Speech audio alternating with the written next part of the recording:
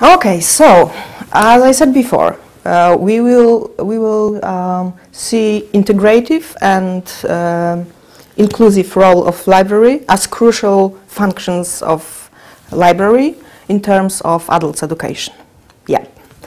So that's why you would probably not find in model very typical educational situations.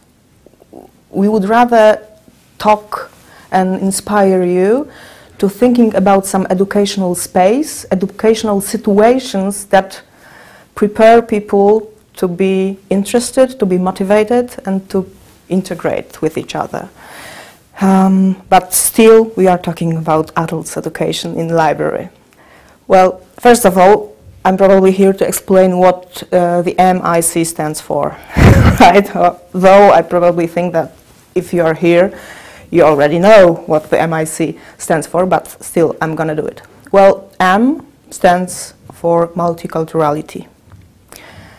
I stands for social innovation, and C stands for creativity.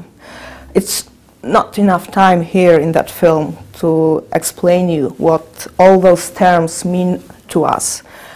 Although I will try in the shortest way help you to understand how we understand all those three terms.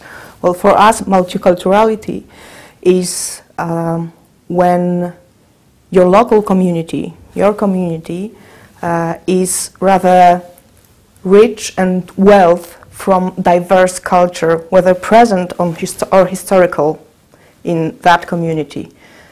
It's rather richness, not the source of conflicts or fears. So what we will try to help you, assist you with, to really consciously build multicultural society where different diverse cultures are integrated, are really together, not isolated, not in conflicts. So about social innovation, well, it's a bit the same, because when we talk about multiculturality, we talk about minority groups in community. And in social innovation, we will also focus on some minority groups in our society. Elderly people, maybe youth, women,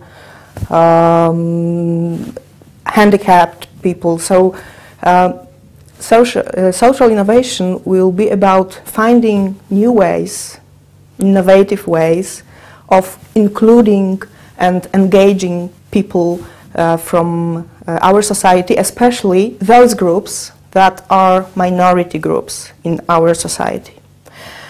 And that probably the easiest to understand and the closest one to library is the creativity, is the way to make people think and act out of scheme.